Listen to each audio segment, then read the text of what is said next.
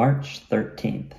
Learn to live above your circumstances. This requires focused time with me, the one who overcame the world. Trouble and distress are woven into the very fabric of this perishing world. Only my life in you can empower you to face this endless flow of problems with good cheer. As you sit quietly in my presence, I shine peace into your troubled mind and heart. Little by little, you are freed from earthly shackles and lifted up above your circumstances.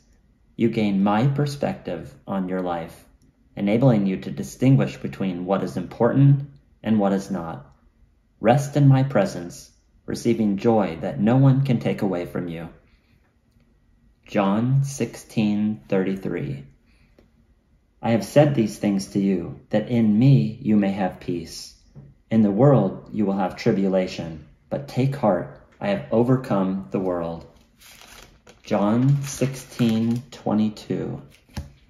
In that day you will ask nothing of me. Truly, truly I say to you, whatever you ask of the Father in my name, he will give it to you. Live bold, live courageous, live free.